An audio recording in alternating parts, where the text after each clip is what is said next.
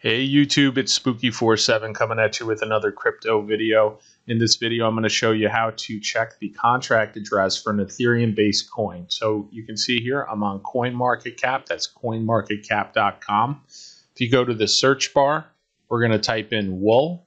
WOOL is a Ethereum token associated with the Wolfgang NFT project, which I'm a huge fan of. If you're not familiar with it, I did an entire video tutorial series on my YouTube channel, so check that out if you're interested.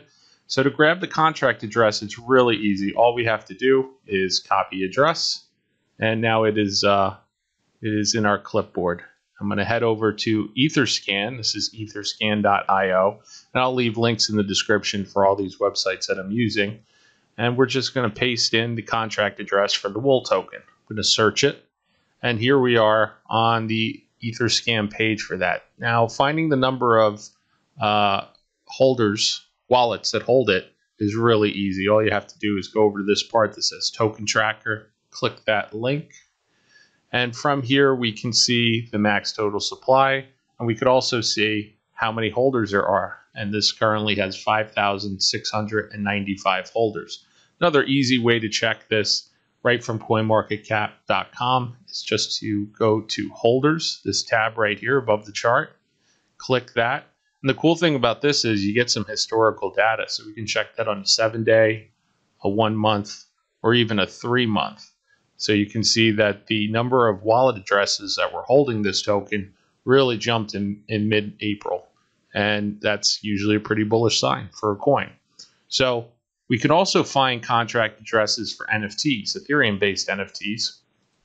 And in this case, I'm going to look at a recent project that I got involved in, Bulls and Apes project. In order to find the contract address, all you have to do is click into any one of these. I'm just going to click into the one that's on the floor there. And we're going to scroll down. And then under details, you're going to see contract address.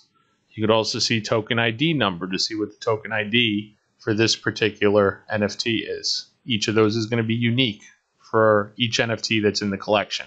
So in the contract address, let's just go ahead and click that. And now we're on Etherscan.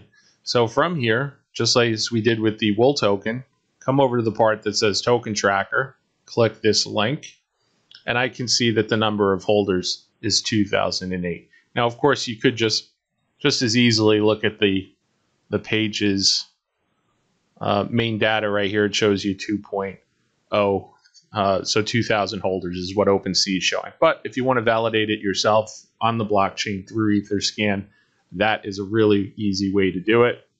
You could also see other data about the different transfers and stuff going on with it.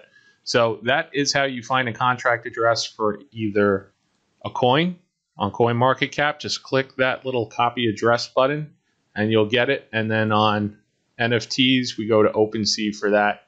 Any single one of these, click into one, details, contract address. I hope you found that video helpful. I'll be doing a lot more crypto and NFT tutorials, so please subscribe to the channel if you haven't already, and have a great day.